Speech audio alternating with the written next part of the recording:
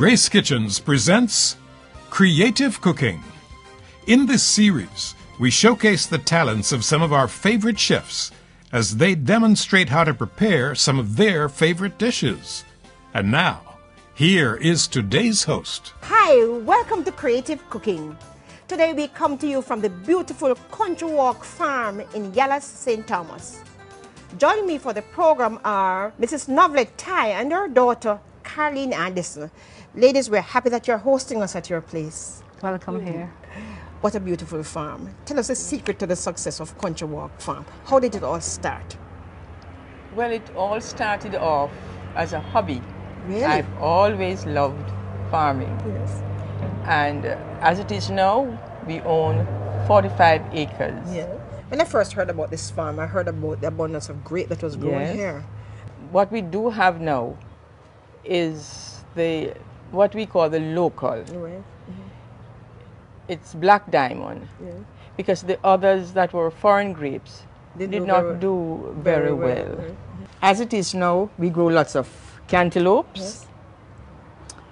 governor's plum. And those are sugary sweet. Eh? I really like them. This is the local grape. Yes. We don't have any of the foreign grapes. Yeah. We have tomatoes. Yes. We have the regular eggplant. Yes. Then we have the Chinese eggplant. All right. We have East Indian mangoes. Bombay. And we have Bombays. Yes. And the Chinese, now we grow lots of Chinese vegetables. Pawpaw, That is really a good pawpaw. Yes. Yes, we had some. pumpkin, Yes. soursop, Yes. Sweet the, sop. and pineapple melon, which is very sweet. Very sweet, yes. And of course, regular breadfruit, Yes. honeydew. Yes. I hear you also have fish on the farm, Mrs. Oh yes, we have tilapia Yes. on the small side of the farm. So you mean I could go out there and do my fishing? Oh and yes, then go you can. I hear you are the chef in the family, Karlene. Yes, I am, and very proud of that to be I too. mean, we have to be proud of that, Karlene. Tell us about some of the dishes that you do from time to time.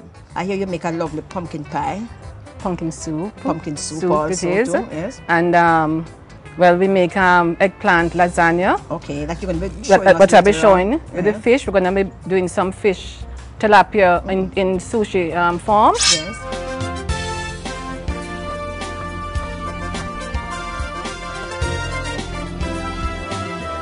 We're making tilapia uramaki.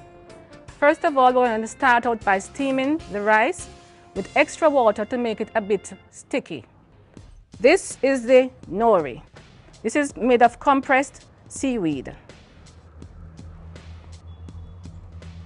Try to press it down evenly and try to let it go to all of the edges. Okay, that's good enough now. A little sesame seed, just for decoration. Now we're going to turn it over. And then we have the tilapia, with a little red coloring, food coloring. So I'm going to place it now on the center edge of the nori. So here we go. Try to keep it in as even thickness as best you can. And then I'm going to put some fresh stems of scallion on the side that is closest to you. Now I'm going to do the rolling. That is what is going to make it the name uramaki. Roll and press. Try to keep it as firm as you can. Firm.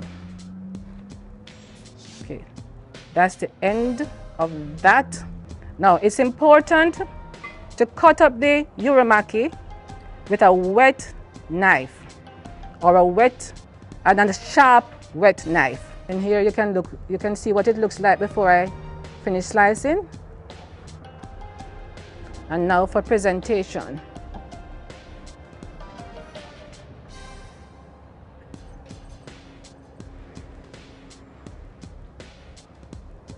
A plate like this needs no other decoration. Hi, Karlene. Hi, Maisie. That is so pretty. pretty. It is pretty. There's something about Japanese cuisine, but they always seem to use rice in Yes. Use a lot of rice. They use a lot of rice and a lot of fish. Why did you use plastic on the?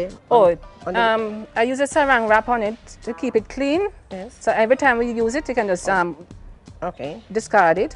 But It's tell us easier. about the rolling itself. You have to keep it compact, eh? Yes, you have to keep it compact, and that's why it's important for that to happen, or else you won't be able to slice it or even to pick it up to eat it. Right. I So feel you. it has to be tight. You have to start with in a tight position and keep on with that tightness going until you're finished. What occasion would you serve a meal like this?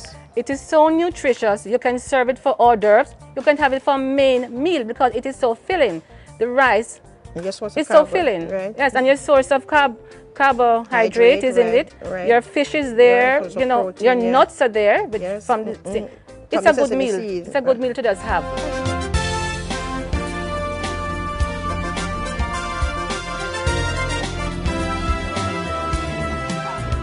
Karlene has prepared an exotic dish for us today, and this dish uses eggplant. Now, Karlene, before we go into the dish, I wanted to show our viewers what the inside of an eggplant look like. Okay. Sometimes you will find a lot of seeds. Oh, this is a beautiful one. Right. This has no seeds. And we're saying This that is we should easy. harvest them at this stage when they are tender. Harvest them at this stage.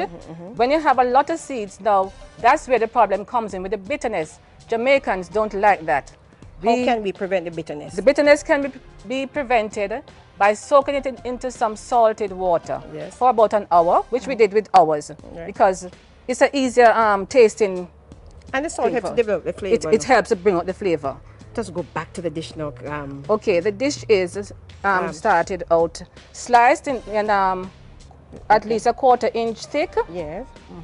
Put in the salted water, put an hour, then wash off the salted water. Then you would now start to bread it, fry it in a little bit.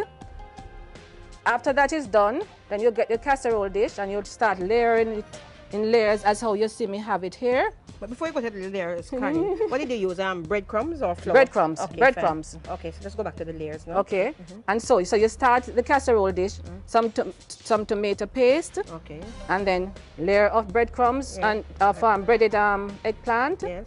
and sprinkle a little cheese if you want to. Not a must, right? Right, it's not a must. And you keep on layering, but all the time you keep on pressing down again to keep it firm, so you have Compact, yes. right. You have a good slicing when you cut it there. And here you can see the layers, Yes, a different actual layer. layers there.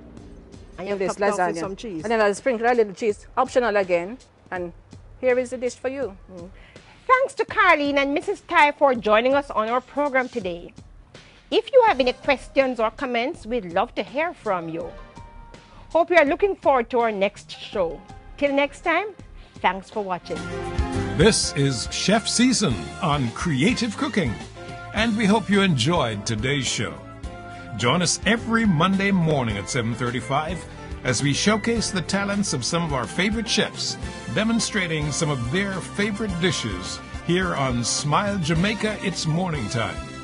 Chef Season continues next Monday morning on Creative Cooking, 7:35 on TVJ, and with a repeat at 2:50 p.m. every Sunday afternoon. Don't miss it.